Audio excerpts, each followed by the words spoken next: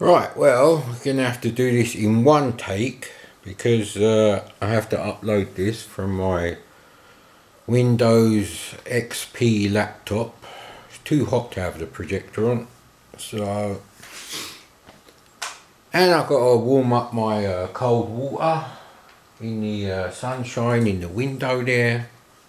Because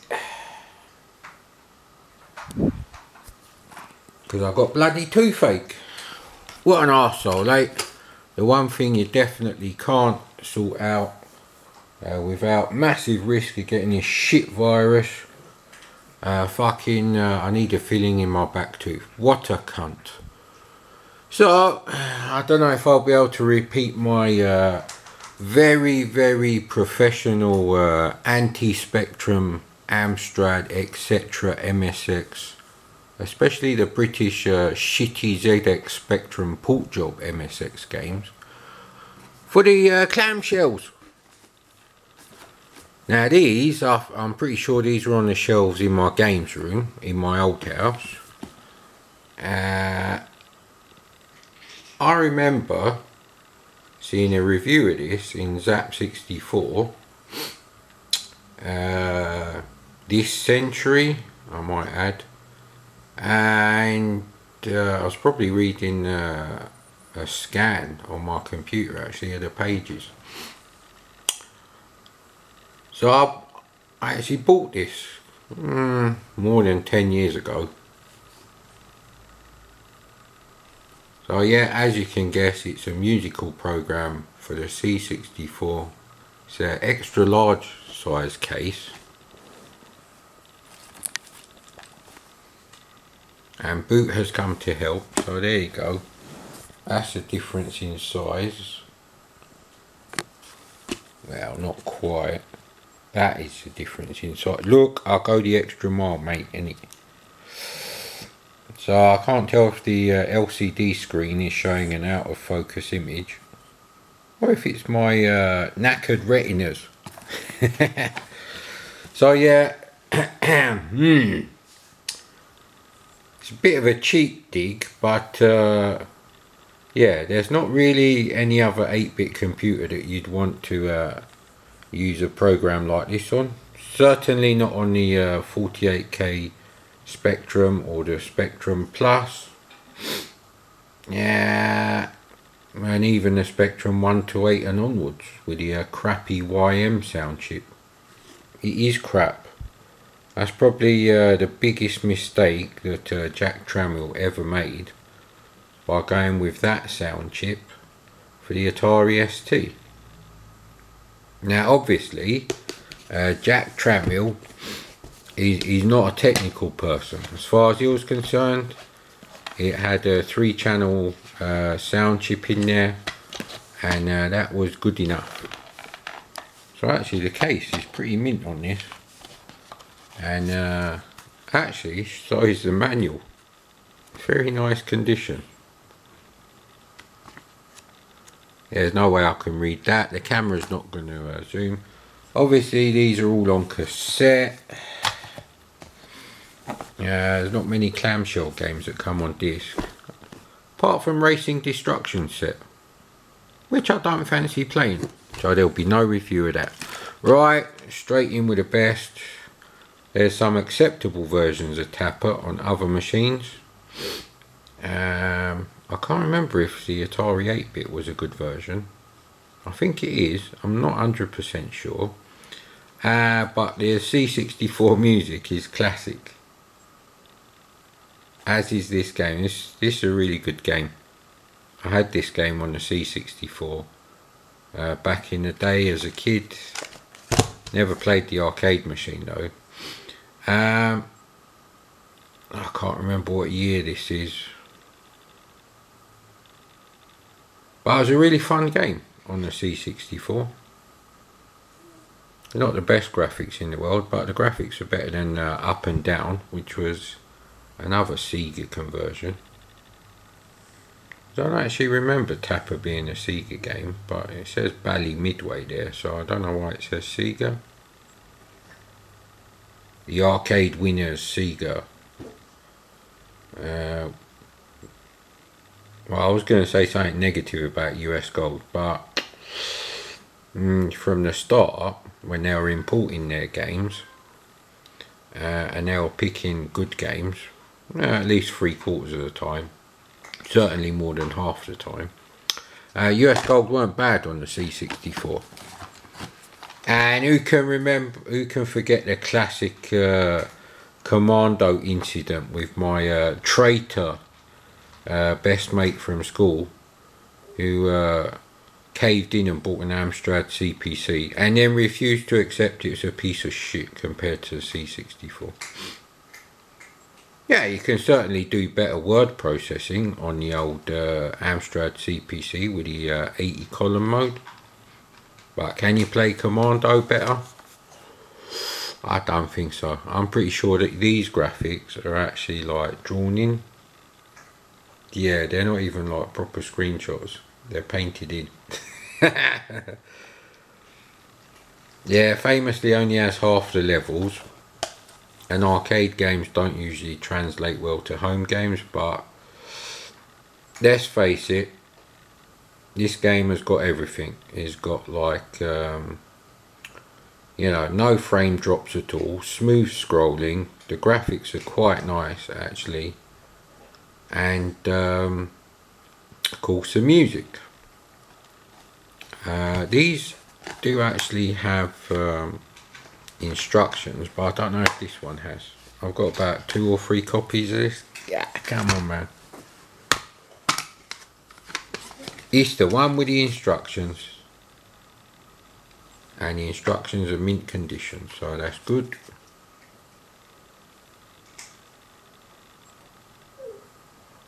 I'm sure I could have sworn it said Space Invasion on some other version, but anyway, just says Space on the top. So yeah, that's an iconic game. Fucking shit on the Spectrum, and me and my mate, actually no, I better tell the story. Right, we're 7 minutes in. Shit, better talk quick.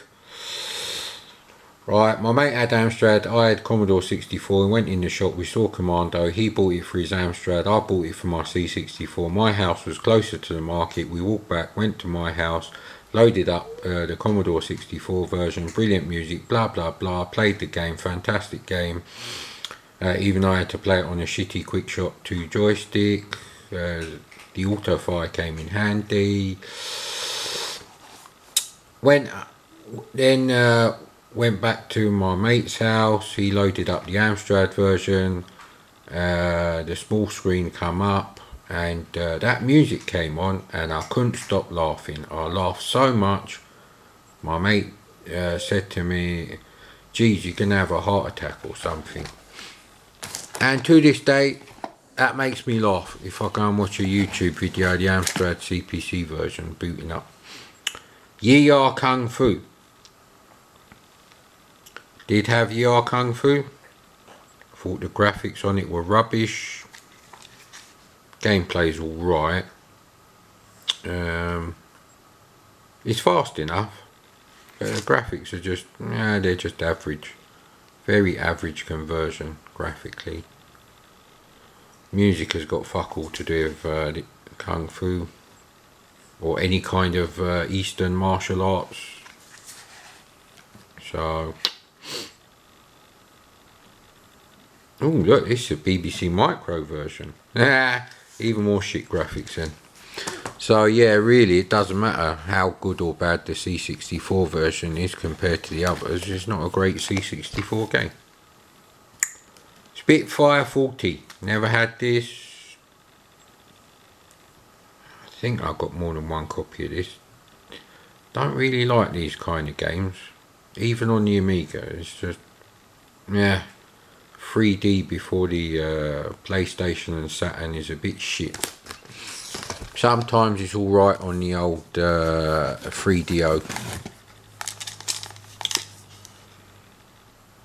Rocket Roger. Yeah, Roger, rocket mate. Rock your rocking horse. Yeah, well. Had a few alligator games. Logo.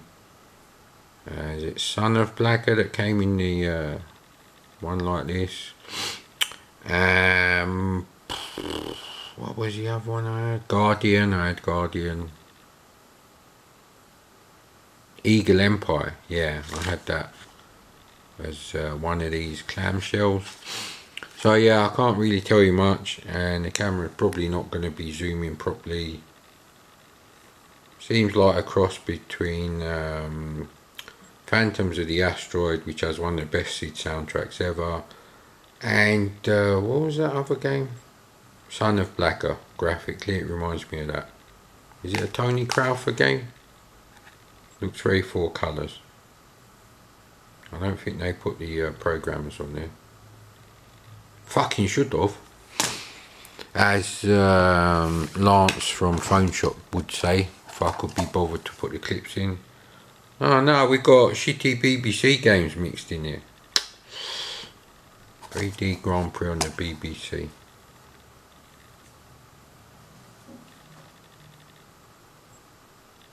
I can't read that. Oh, other software, right. Yes, there's no screenshots. Oh, there is one at the front. Looks as shit as pole position on the Spectrum.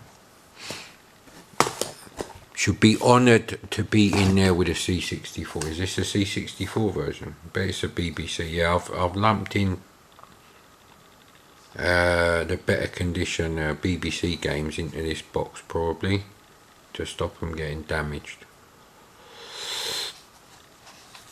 Must admit, never played this on the BBC, so I couldn't tell you how responsive it is to play.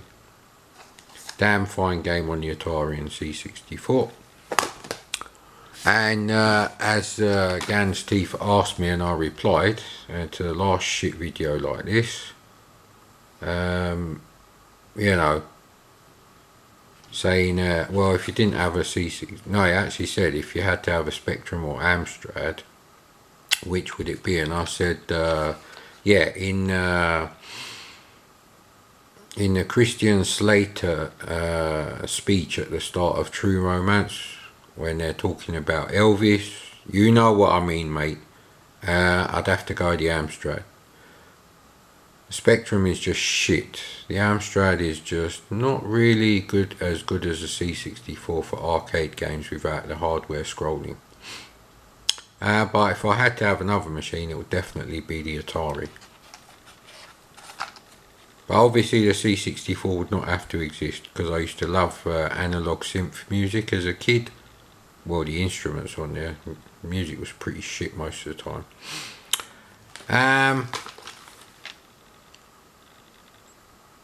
Yeah, I've got no idea what this is. Right, it's a C64 video. Get the fuck. Are these all fucking BBC now?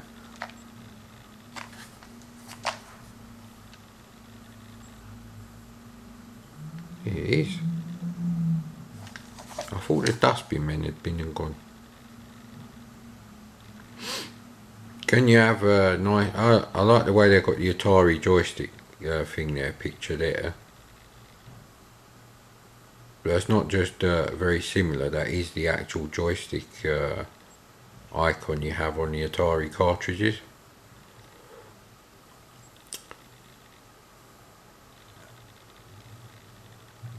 Yeah, BBC only had one proper joystick, which was a Competition Pro, because the BBC has some weird connector for joysticks. Most of the joysticks are like the old analog joysticks from the Pong consoles. Can you do a decent Spy Hunter on the 8 colour palette of the BBC with software scrolling? Not as good as the Atari. Not as good as slightly not as good as that C64 version. But at least the C64 has nice music. Enough with the BBC, mate. Or even worse, Acorn Electron, which is a fucking twice as bad as the BBC. Or the Electron is half as good. Yeah, depending on your point of view. Yeah, well, no, mate, no, right. Okay, split personalities. This can't be BBC, can it? You know what? I can't fucking read this. Is this? Where does it say? Ah, there we go, Commodore 64. Right.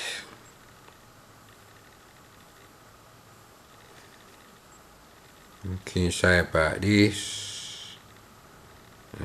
Some crappy puzzle slider type game using the spitting image name. May have had this on a compilation. I wouldn't have bought it. You can see from the screenshots. It's not my kind of game.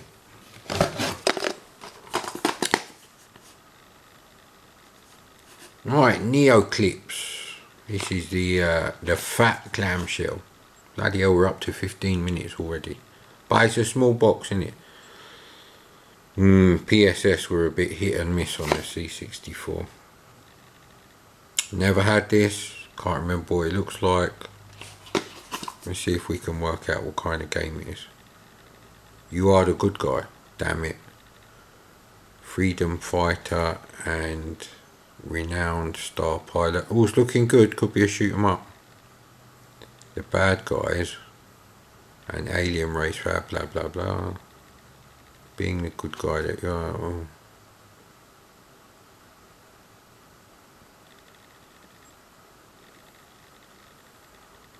I bet you it's just a shit shoot 'em up. Right. Ooh. Ooh, this is one of the best Commodore games you've never played, never heard of. I found this game on the C64 during the emulation era of the late 90s. Is there a screenshot on the back? It's really good actually. It's sort of like a non-scrolling version of Stampede. Or even Sheep on the PlayStation.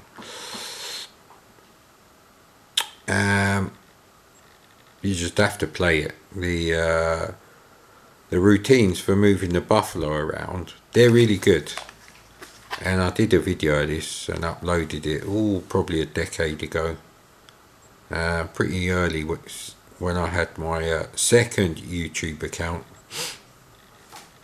I can't remember what happened to the first one. I think I simply forgot the password, and then Google brought up YouTube and whatever.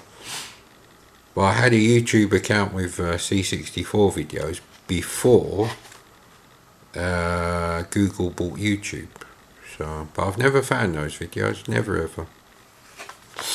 But yeah, this is one of those very early games that's it's a lot of fun actually. It's a simple game, but it's a lot of fun. And you probably never heard of it. Oh, Commando number 2 with the broken case, which also has instructions, so it's not all bad. Yeah, these little stupid things here, they break off. So get the elastic bands out. Combat links. This would be for the BBC because it's BBC. Yeah, I was going to say on the C64 it's a massive clamshell case, like A4 size. I used to enjoy combat links on the C64. It's probably the closest I got to that kind of game. Obviously you're playing this imagining you're Stringfellow Hawk, or the I can't remember the name of the character in Blue Thunder, but I actually like that. Now this has got to be C64 again. No, bloody hell. Dirt. Sinclair Spectrum Pitfall 2. Disgusting. I touched the Spectrum game, for fuck's sake. Dragon 3264. What kind of fucking bullshit packaging is this, Mad Commodore? Time is limited. What if these are all like oh my god. If this was on the C64, probably buy a new engine for my car. Not that it needs it. However, it's a shitty Spectrum version. Yuck. fucking horrible on the Spectrum. What you want is the C64 version with the great music, great gameplay. If you don't like the arcade, you're not going to like it on any machine. If you have to play it, you should play it on the C64. That's interesting. They've got the screenshot sideways. Now this is an Amstrad game. A non-scrolling Amstrad game. So it could be alright until you see the words Amsoft Gold, which is obviously some tacky sort of attempt to instill confidence. Let's face it, Amsoft didn't have any fucking standards. A lot of their games were utter shit. Unlike Commodore, we've had some really good games on the VIC-20 and C64, so does this mean it's a VIC-20 game now? Bloody is, VIC-20 tracks. Never played it, you know, and is Llamasoft. Funny thing about Llamasoft games, their clamshells always get a bit wrinkly on the plastic sheet on the end there. See, I don't know if you can see that. And both sides as well, actually. Yeah, you can sort of see it. There you go, see? Ooh, look at this expert camera work. So I'll have to check that out, actually. Ooh, Crazy Kong, but I had the not the square clamshell like this. I had the more padded version. Fucking horrible game this is, really is. I'm sure this. Oh, it was VIC-20. VIC-20. I could only imagine what a fucking shitfest pile of wank the VIC-20 version is. Look what I did with the C64. This is a real hodgepodge, this one then. And I've got 2 copies of it, just in case it doesn't load.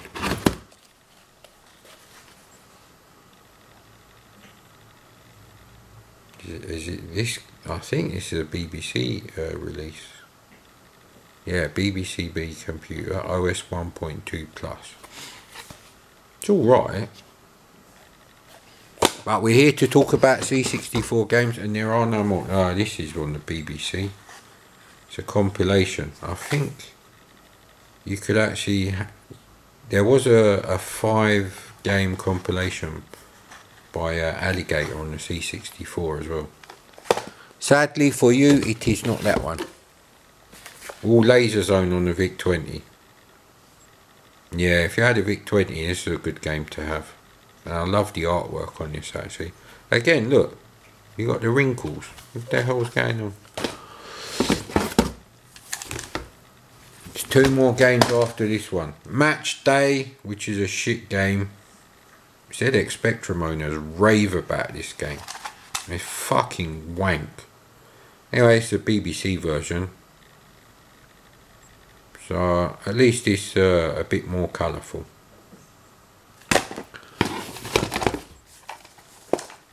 Again with a bloody Acorn computers in it. This one's specifically for the BBC again.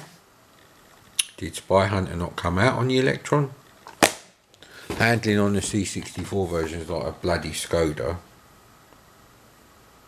It's just something called Jet Boat. It's for the BBC. I'm trying to pick up the name. Software Invasion. Right, okay. Yeah, have I got 2 copies of that crap? Wow, we finished a bit early there. Yeah, the other Spy Hunter is for the BBC. So it'd be interesting to check out some gameplay videos, actually. That was 3D Grand Prix, the other one from Software Invasion. Why is it just pure white on the bottom? Couldn't afford the extra black ink on their printers? No idea, mate. The BBC games stink a bit. So, yeah, but actually, going back to yesterday's video, there was a game I showed on there for the C64 called Hopeless. Hardly anyone's done any bloody videos about that. Please, if you know how to play that game, then do a video on it. Nice one, mate.